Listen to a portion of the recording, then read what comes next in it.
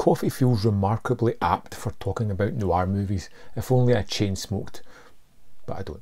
So I want to talk about the first movie in Indicator's Columbia Noir set, which is Escaping the Fog, which is number 300 in the Indicator range now.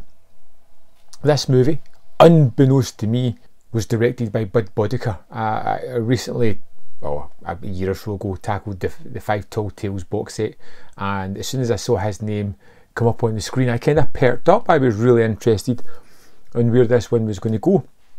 It is 63 minutes, so it's a short movie from 1945. It is remarkably simple. You have a wonderful premise to this that I really enjoyed, which is basically we have Aileen, our main character. She's walking on a foggy bridge. She is stopped by a policeman. They have a conversation. She then sees a taxi pull up and a couple of guys trying to kill this person. And she, as she screams, wakes up in her bed. It's only a nightmare. And then all of a sudden these two guys burst in the door because they hear a woman screaming. She's at a hotel. They want to make sure she's safe. And one of these guys just happens to be the literal man from her dreams. And she kind of has a conversation because she sees this as being really weird. They decide to go into San Francisco for the day. They're having a wonderful day.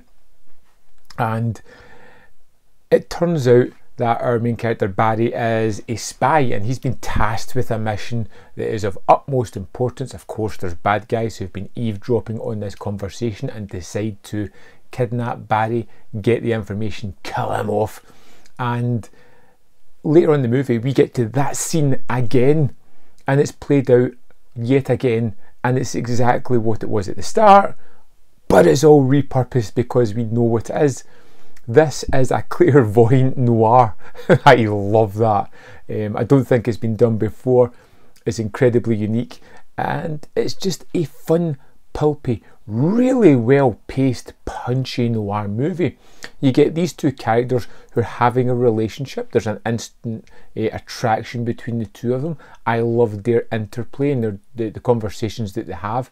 Even when he goes to get his mission, he's kind of got one eye on that, one eye on Aileen. They have a little bit of banter in the car that's just fun. The interplay between the actors is terrific. The bad guys, I hated the bad guys, which is always a good sign, and I feared that they could have actually gotten away with this plot. I was several times worried by the level of their intelligence and how they were constantly outsmarting the good guys and getting to the information, the MacGuffin, before anyone else could, which was a constant treat in the movie. You know, you feel there's real weight to it. You feel that they're capable of doing anything, and they possibly will.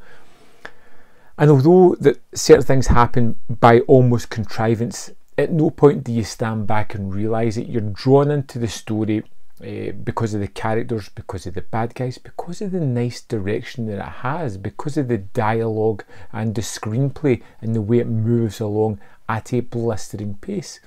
It's only in hindsight do you start to spot some of the plot holes that it has, some of the contrivances, like I said.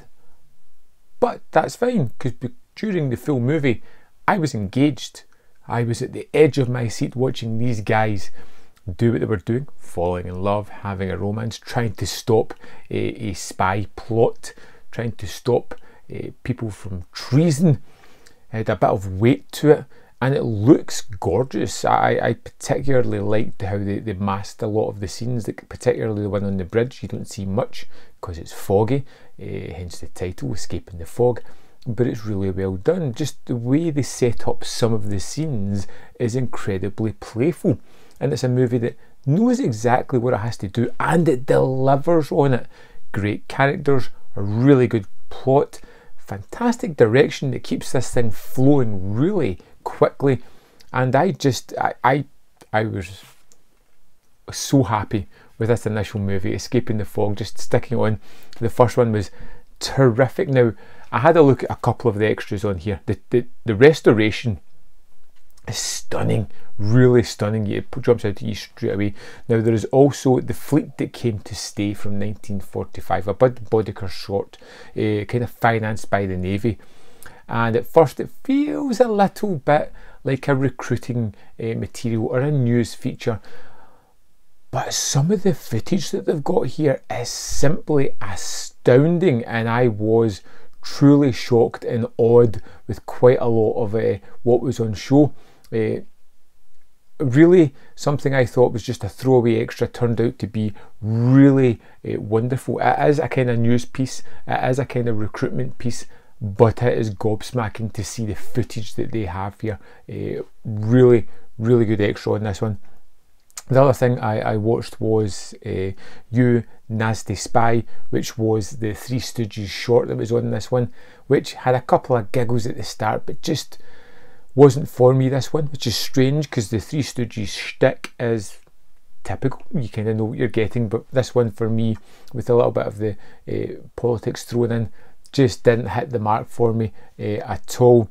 And that was it. This is a UK premiere on Blu-ray, and man, well worth checking out. Love to know your thoughts on this one. Let me know in the comment box below. I'll see you next time on Man v Film.